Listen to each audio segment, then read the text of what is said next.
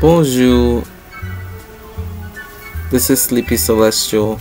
Now let's get right into this. So guys, I wanted to talk about this for a while now. Now that we're done with the gymnastics and I explained the situation that has been happening, now I wanted to give some commentary before we jump into track and field. Now, like I mentioned before, and I was explaining that to one of my good YouTubers that I just met.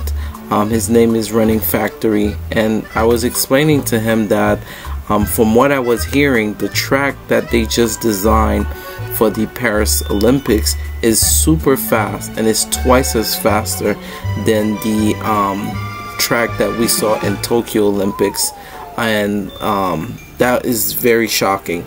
Every time they tend to change the color of the track, that could only mean one thing. One, they putting new materials on the track where the responding of the athletes' energy and weight system falls with the track itself. When you have a bouncy track, it's considered as a fast track. So when you have a track that is responsive of your needs, I would say, it gives you more back than you receive. It's actually better. So when you're looking at a track that is reconstruct and the way that they designed it, it's definitely going to be a super fast track. And depending the closing space of the track itself plays a part into like the headwind, the legal times, and all that stuff. So all these different things that goes on to the track plays a part in how the design of the track is designed. So when you have a combination of those two things, the track is going to be super fast. So the track color for the Paris Olympics is purple, which is very reminiscent that I was saying that for the LSU uniform that Sha'Carri Richardson wore. And I think that is very, something's telling me that that's going to play a part into her winning, but I don't know, it's just a speculation.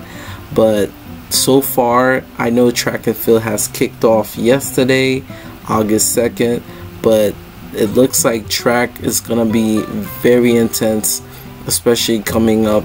I just want to say, like, for the mechanics of how they design the track itself, it's made out of this sea corals and rubbery texture, and then when they mix those two things together, you got the speedness of the track. From what I see, it's also a 9-lane track, which means it's gonna be even better when you see the athletes run. So less the humidity mixed with the wind that the athletes are receiving from the front or the back end, able to have either a wind aided time or a solid 2.0 or a 1.8 or even like a no head meter wind. All that plays a part into how fast the track is gonna be. This is amazing to think about when you think about the mechanics of track and field and how designing a track fits the position of how fast the athlete is gonna run. We even saw that at the Tokyo Olympics when Elaine Thompson-Herah broke the Olympic record. That track was super fast.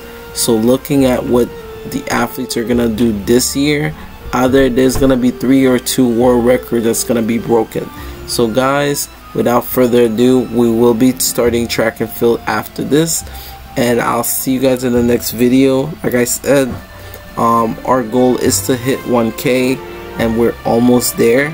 And I just pray that the more you guys subscribe, the more you can see what the potential of the channel, what it might be. So without further ado, bye bye guys.